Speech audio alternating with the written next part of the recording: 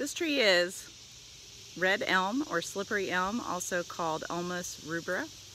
Elms have a pretty distinctive bark that kind of looks like puzzle pieces that are gone together. It's a little bit flaky. It's a straight and tall tree, and in our flora we have 3 species of elms. We have Ulmus alata, Ulmus americana, and Ulmus rubra. So this is Ulmus rubra. It has the largest leaves of the 3 elms, and it likes to have the wettest environments.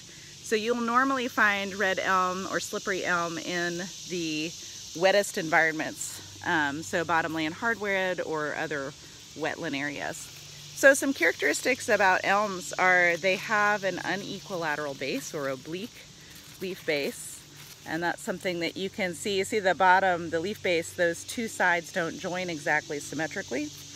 And red elm or slippery elm has the largest leaves of all of the elms. They are extremely scabrous or sandpaper feeling. You can actually hear how scabrous they are, and if I pull a leaf off, I can stick it to my shirt because that scabrousness or those hairs stick to my shirt. You can also stick it to your fingers and it'll stay put.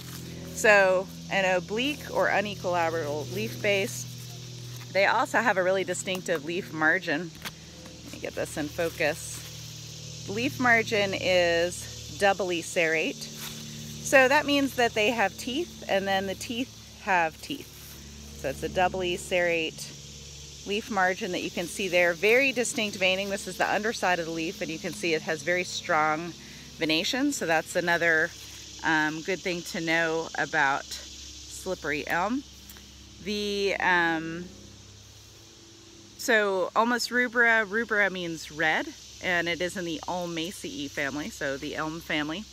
Another good character for separating slippery elm from American elm is by breaking off one of these flakes of bark and looking at it in cross section. So American elm will have layered bark of light and dark, whereas slippery elm has just all dark. It's not distinctly, it's layered, but it's all the layers are dark brown. Another character is that on slippery elm or red elm, the buds are short and very dark, almost black in color. So that's a good way to know elm. Even these small twigs are very, very scabrous or rough. So, and you can see in the sunlight that this is a short, very dark leaf bud. So Ulmus rubra, rubra means red. Elm has been affected, used to be planted as a street tree, a really important street tree in cities, especially in the Midwest, but it was knocked back by Dutch elm disease. It has not really come into North Carolina, so not nearly as common as it is in North Carolina. And what else can I tell you about elms?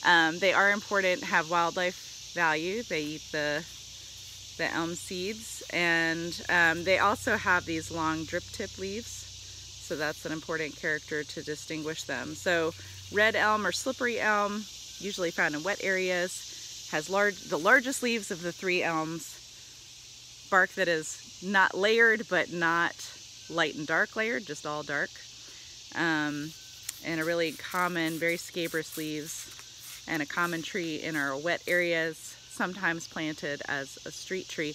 Oh, slippery elm comes from the twigs, which are mucilaginous. So if I broke off this twig and I'm feeling it, it's got a little bit of slime inside. So this had medicinal use to treat sore throats, and you can buy slippery elm throat lozenges that have that silky mucilaginous kind of interior that makes it, it's a traditional use for sore throats. So that is slippery elm.